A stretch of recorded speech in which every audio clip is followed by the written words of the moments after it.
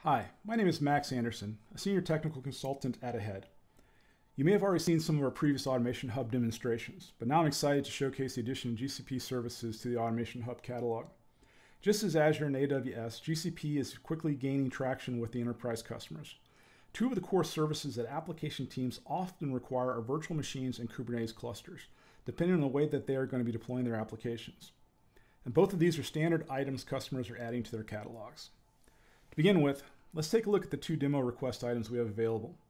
Focusing first of all is compute instance, also known as virtual machines to most of us. If we go ahead and click on the request item for a compute engine, you can see we're presented with a form. These forms are highly customizable, and you can choose to give more or less choice to the user. Ultimately, we provide the user with the form. We can generate the values or use static values underneath the scenes. And we'll pass these over to GCP. This happens through the integration hub, which connects us out to the GCP deployer template.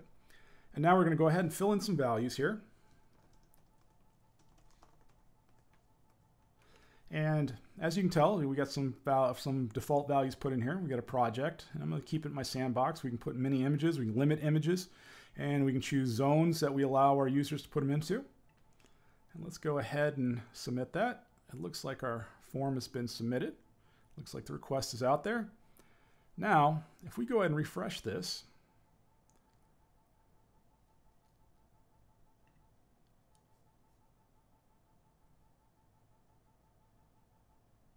we now see that we have an instance that's spinning up.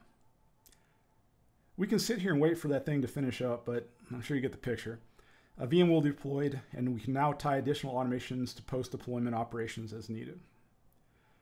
Well, you all know not everyone wants to deploy a VM anymore. We're frequently working with customers now to deploy applications in modern architecture patterns, and containers have quickly become a mainstream method. In addition, Kubernetes has become the most widely adopted platform for us to deploy those containers on top of and have them orchestrated appropriately. In this case, we're going to deploy to Google Kubernetes Engine, also known as GKE. GKE takes a lot of the pain away from having to deploy Kubernetes, which can be quite a task in itself. Rather, we can just simply fill out a form over here in our catalog. And with the options that you can control, let's go ahead and say GKE1, and we don't have a project defaulted on this one. And we're going to go ahead and only allow users to do Central 1. Zone, we can choose whichever zone we want. Just let it stay here. We'll go ahead and the versions, we can have whatever versions we want to do, and we can even have it so that Google will actually handle the versioning for us. Let's go ahead and submit this. Okay, it looks like our request has been submitted. Now let's go on over here. And this sometimes takes a little bit, but sometimes it can surprise you with how quickly they can spin up.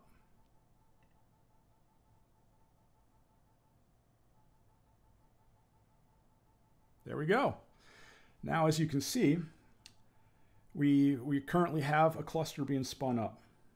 This can be automatically handed over to the application team after the request has been submitted and the whole process has completed. This is only the beginning. Anything we can automate natively in GCP can be stitched together into ServiceNow using the same automation architecture. And we'd love to show you more. GCP has most certainly arrived. Come and find out more at Ahead. Thank you.